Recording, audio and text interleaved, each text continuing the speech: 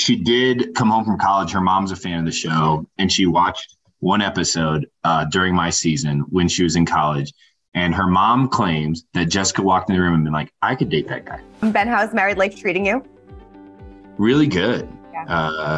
Yeah. I mean, I joke, we were on like an Instagram live once and we were talking and we were at 6 months at that point. We're over 6 months now. And I was joking. I was like, yeah, halfway there. And the reason I say that is because most couples, like there's a large percentage of couples that get separated within the first year. And once you get past the first year, then it's like year 5, and then year 7 are the data marks for when couples separate. And yeah. So if you make it a year together, which you're doing just fine, then it's good. And we're having a lot of fun. I mean, it's been really, I don't want to say easy because we've had a lot of struggles. Most of our struggles, and maybe Nick can relate with this, but his dog's perfect.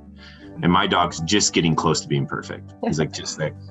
Was like over a puppy, like waking up at 3 a.m, puppy biting us, like she comes home from work and she's exhausted. She's an esthetician. She speaks to 10 people a day, all day. And that's when our roughest times have come.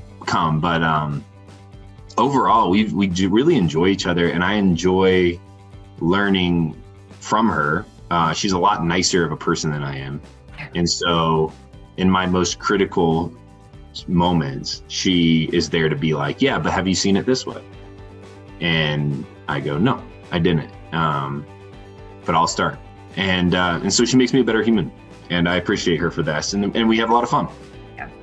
Puppy's like having kids, waking you up at 3 o'clock in the morning. It must be. I hope it's easier or harder than having kids, because I actually have heard that it is. Nick, is Ben's happy marriage relationship, is that rubbing off on you at all? In what way? Are you itching to walk down the aisle? Itching. I mean, I'm very grateful for the relationship I have with Natalie, and really excited just kind of the direction it's going and the pace in which it's going. And I think we often talk about, you know, our future together and our relationship. And, you know, I'm not trying to, I don't think either of us are trying to get ahead of ourselves, but we're definitely grateful for the direction it's going. And, you know, stay tuned, I guess. Have your significant others watched your seasons of The Bachelor? Natalie has never watched any of mine. No, I think I told Nick this. Like, I bet Jess has asked me about the show less than 5 times in our 4 years together. Like, never watched.